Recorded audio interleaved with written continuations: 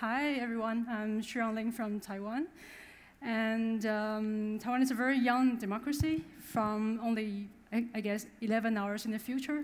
But we have been prototyping democracy for the past 30 years. Thank you. We've been prototyping democracy since 1987, since the lift of martial law over there. And since then, the democracy and public participation in Taiwan has been developed in several formats, from face-to-face to deliberate over the internet. And then today's Taiwan democracy is more or less like this picture showing up there, this picture. So today, this is how our democracy looks like. These people you see in the photo here are citizens in Taiwan participating in a civic tech hackathon that is organized by more than 4,000 volunteers every other month. And then we call ourselves GovZero. And it's writing in G0V. In GovZero, we share this notion to be nobody, which was just introduced. It's thinking about, instead of asking why nobody's doing this or that, we should be that nobody and start doing something already.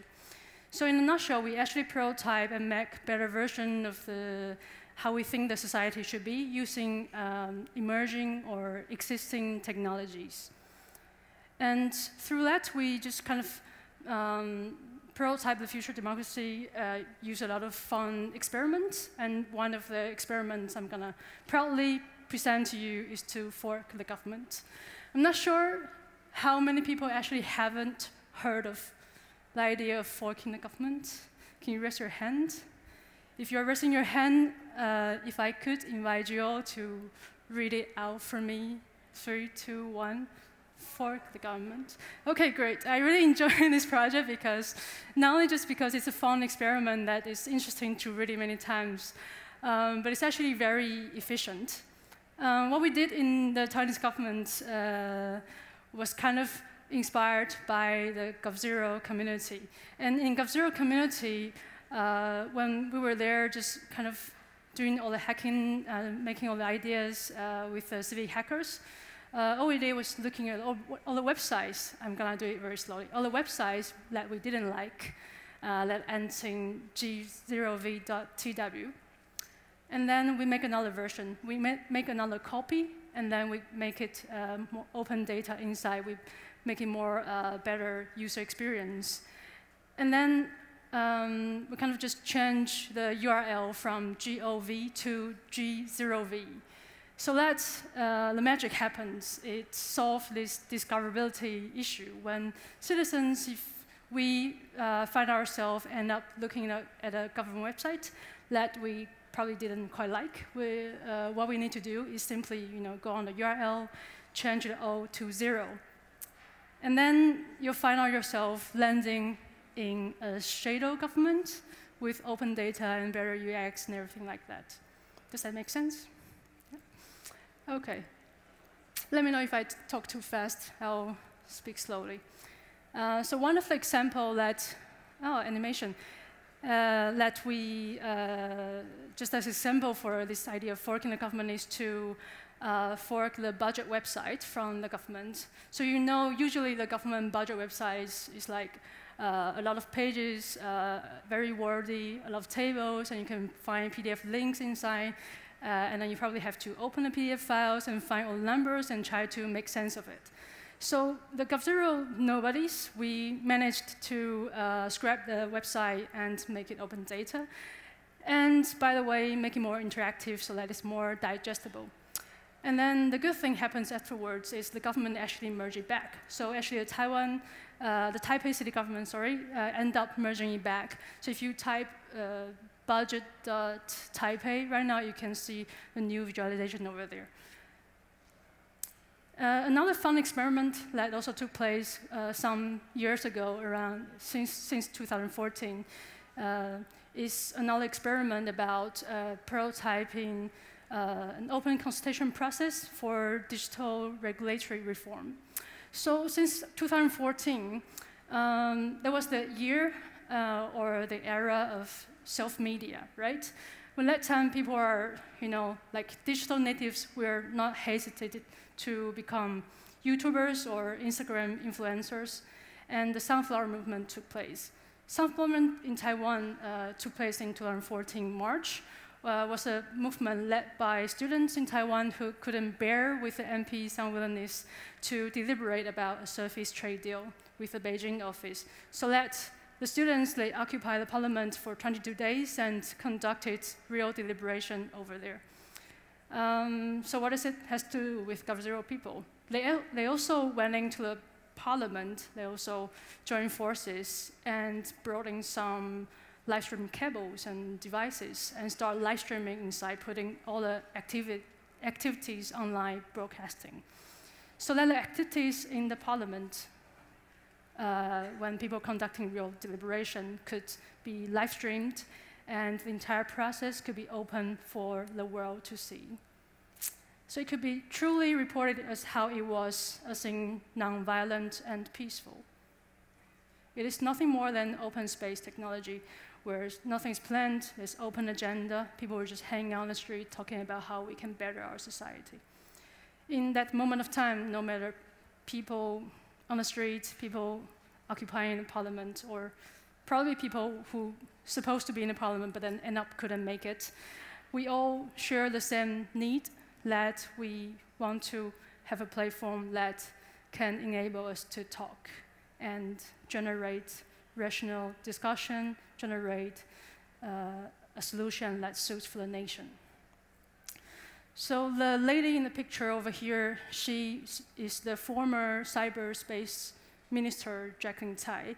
She condensed the idea onto a post-it, and then she attended the next GovZero hackathon that's organized every other month. And then she proposed this post-it and asked, can we do something? The nobodies in GovZero community took the challenge and built a platform called vTaiwan, or Virtual Taiwan.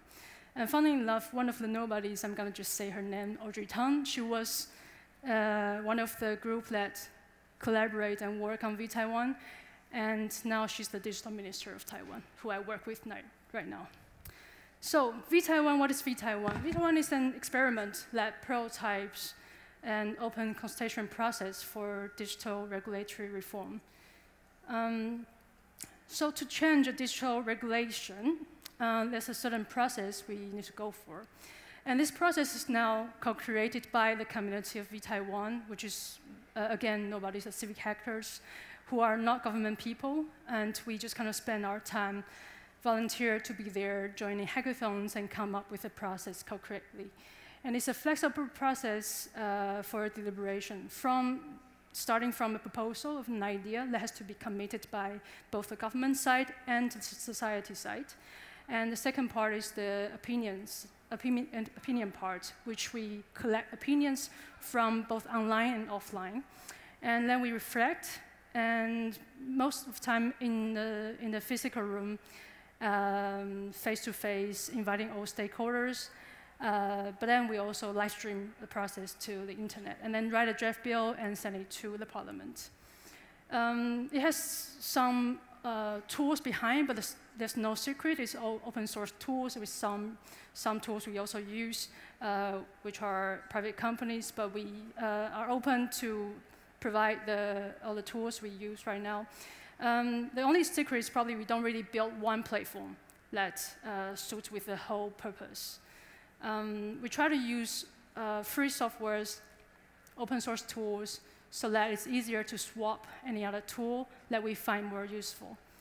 Okay, and the physical kind of meetup space is more or less like this photo over here, where people are just kind of circling around.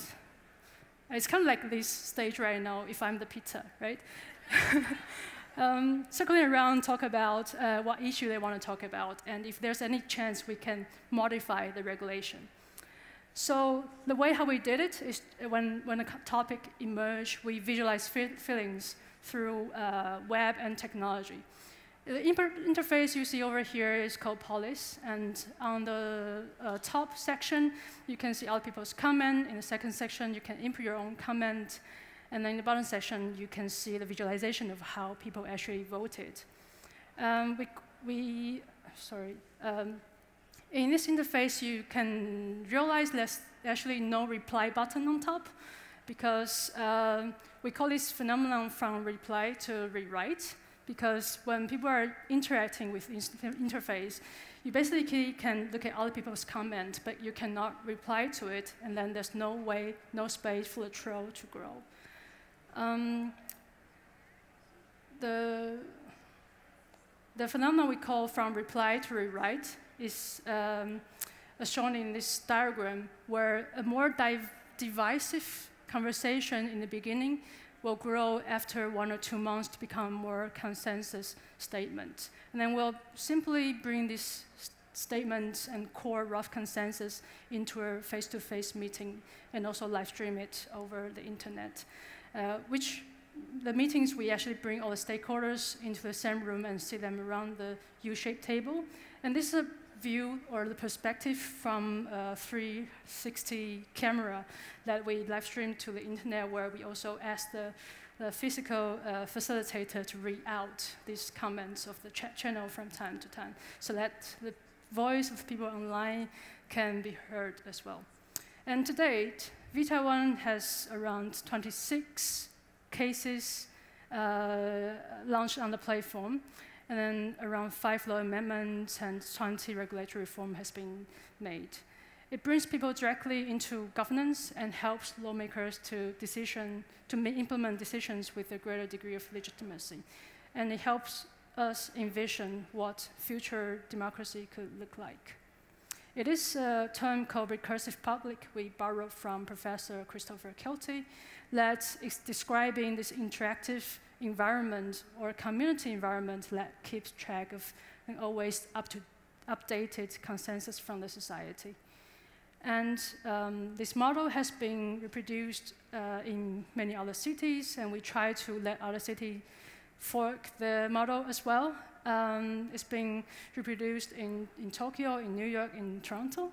And I think Taiwan could look like a prototype that experiments how the Taiwanese government and Taiwanese society could create policies together. But I think this experiment is more than just for Taiwan or for any government formation. It is, I think, a way to generate consensus from a large group of people, from 20, 400,000, a city scale, and even national scale. It is a new way how we prototype we can work together and generate rough consensus.